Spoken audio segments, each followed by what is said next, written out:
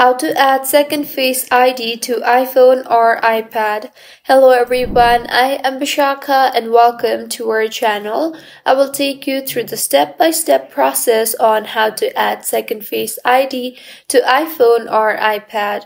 Now let's get right into the tutorial. Firstly, go ahead and launch the Settings application on your device. Here, scroll down and tap on the Face ID and Passcode option.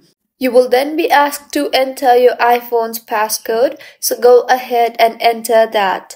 You will then see the option for Set Up an Alternate Appearance. Tap on that and enter the existing Face ID to move further with the process of setting up an alternate Face ID. Now go ahead and tap on the Get Started button. You will have to position your face in the camera frame now.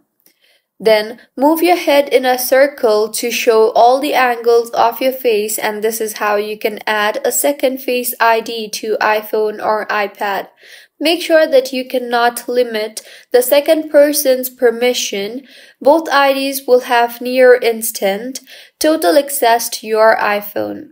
So be certain the second person is worthy of your trust before you go and grant them access to your device.